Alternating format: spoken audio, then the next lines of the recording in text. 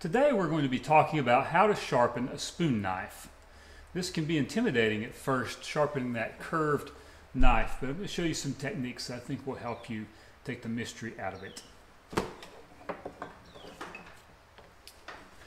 Here's a prototype spoon knife from several years ago when we first started making spoon hooks.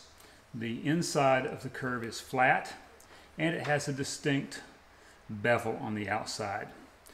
This cuts really nicely, it works well, but it is a little bit difficult to sharpen. You have to maintain this flat bevel all the way around the curve and this flat inside to keep that polish just as a flat. It's a lot of material to polish.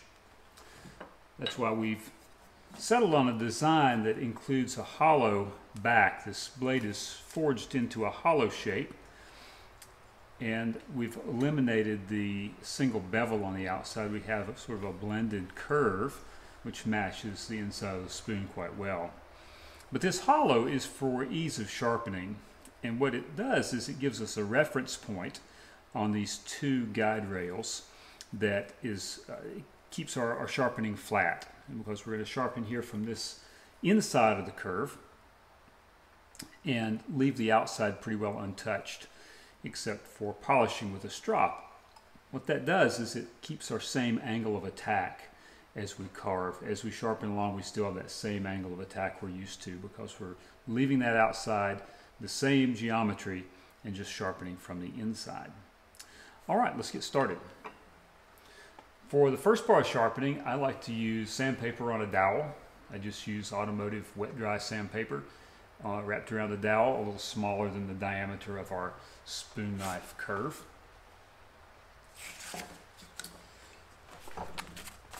I'm going to start with 400 grit here. This spoon knife is not terribly dull. If it was really dull or it needed some nicks removed, I would go down to a 320 or maybe even 220 if I needed to remove a lot of material. But I'm going to use this 400 grit to start. Now, a little technique that helps is if you use a magic marker and darken these two guide rails on either side, what that does is it will show you exactly where you are sharpening and where you are not sharpening, and show if you're holding it true. There are two secrets to sharpening. The one is consistent angle. Now, we can debate over what that angle is for any given tool, but the point is you've got to maintain a consistent angle to do a good job of sharpening, and that's what these guide rails do. So I'm going to hold the spoon knife still here on the bench, and I'm going to lay my dowel sandpaper on it, and I'll rock back and forth, and you can feel when it's touching both rails. So here I'm just on this cutting edge, here I'm just on the back, and you can feel it positively lock in when it touches both. That's where you want to be. And we will simply slide back and forth over the whole length of this interior.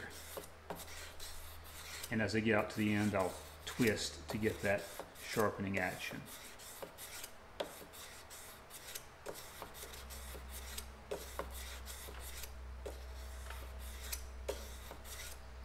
You want to be careful not to slide your sandpaper this way, or the blade's liable to cut it.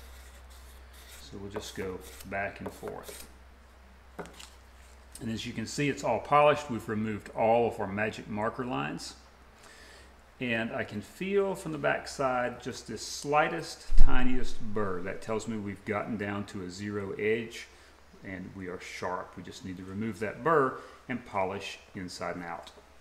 For polishing, I like to use a leather strop. And I've got two different strops that I use. I have a flat strop and a curved one, and it's just rough out leather glued to either a flat board or a dowel, and then we'll load it with some type of polishing stropping compound. This is some I bought years ago. There's a variety of different brands and grits, but you can find something that works at wherever you buy carving supplies, woodworking supplies.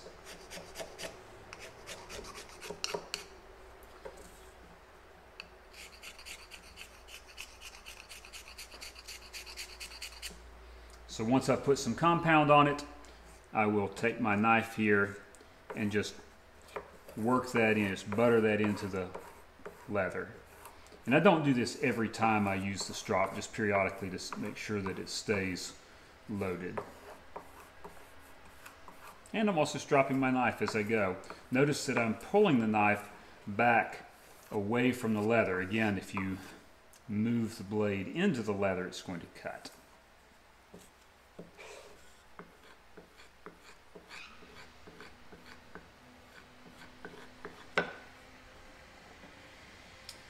Alright, so now for polishing, I'm going to start with the outside where we have that burr.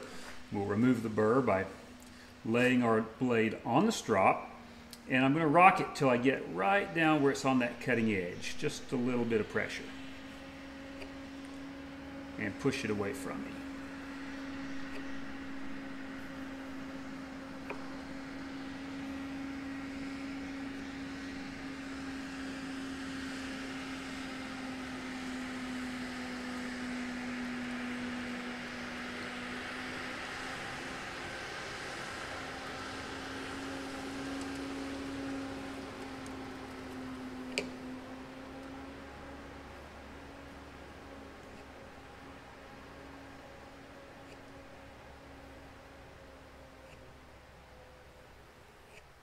And now I'll check that. Yes, the burr is gone. It's nicely polished. We'll go to the inside. I'll use a similar motion that I did with the sandpaper. I'm going to lay this down on the bench, and I'm going to go back and forth on that inside with my leather strop, making sure that I am full contact on both of these flats or guide rails.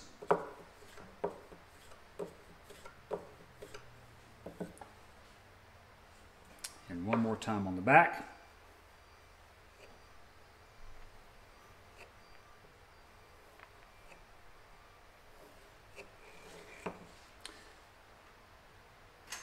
And there we have it. I like to check the sharpness on my thumbnail. I'll just take this blade and touch it ever so lightly to my thumbnail. And if it grabs, I know that it's sharp. Now let's test it on some wood. I like to test mine on pine. The soft white pine, it takes a sharp knife to carve this without tearing. So let's see what we've got.